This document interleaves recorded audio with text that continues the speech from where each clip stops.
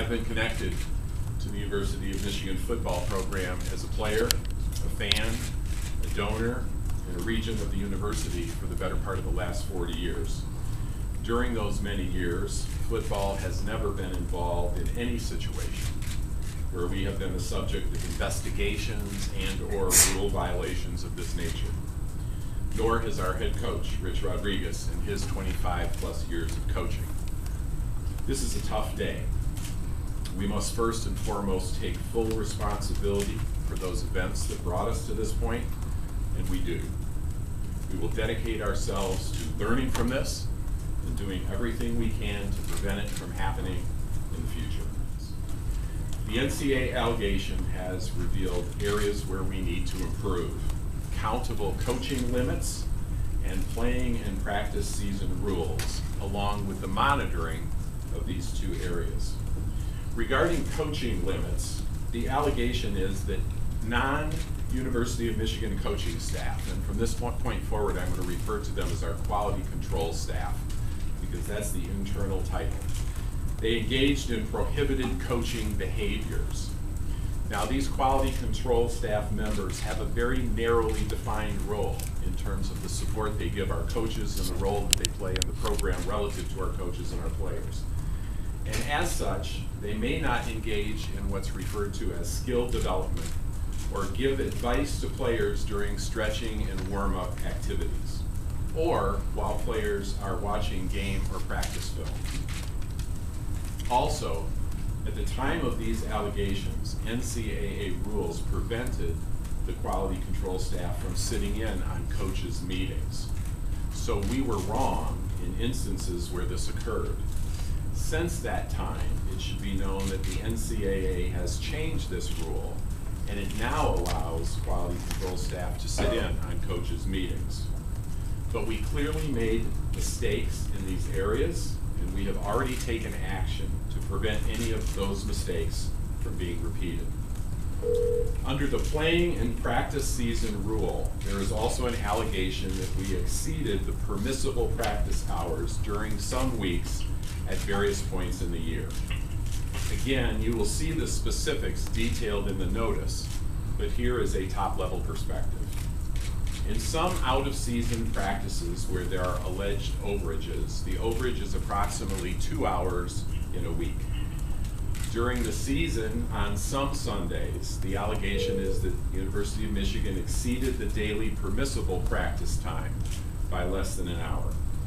In a single instance, the allegation is that an overage caused the team to exceed its 20-hour weekly permissible limit by 20 minutes. I have looked into these permissible practice hours issues, and I want to emphasize something that is very important.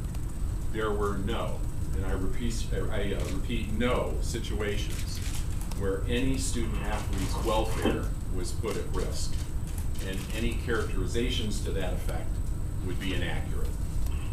Based on my understanding of this situation, I believe a significant reason for the alleged overages is a result of internal confusion over which activities were countable and which were not. We had a lack of clarity around whether time spent in stretching and warm-up activities were countable minutes, and this represents a significant portion of the discrepancies between the NCAA findings and our practice routines.